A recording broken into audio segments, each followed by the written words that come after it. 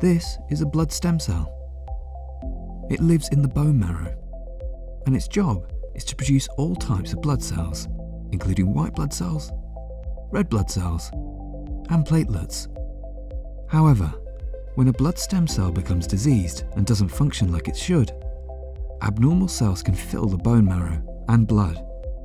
One group of bone marrow and blood diseases that can result from an abnormal stem cell is the myelodysplastic syndromes, MDS. There are several types of MDS. The diagnosis of most types of MDS requires the presence of abnormal shape or size of one or more blood cell types. This abnormal appearance, which can be seen by a doctor under a microscope, is called dysplasia. Some types of MDS are chronic and slow-moving, while others are higher risk and more likely to develop into another type of blood cancer called acute myeloid leukemia, AML. Why does MDS happen? MDS is a result of faulty DNA in blood stem cells. Chromosomes contain DNA, the blueprint for making all cells in the body.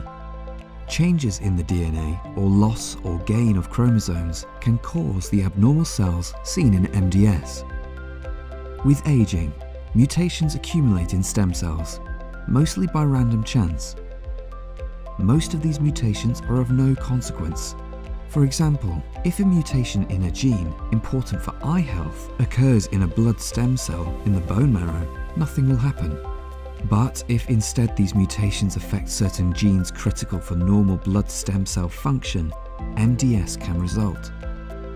Exposure to certain chemicals, including certain cancer treatments or tobacco, can be harmful to healthy stem cells and can either cause new mutations or favour growth of the abnormal stem cells.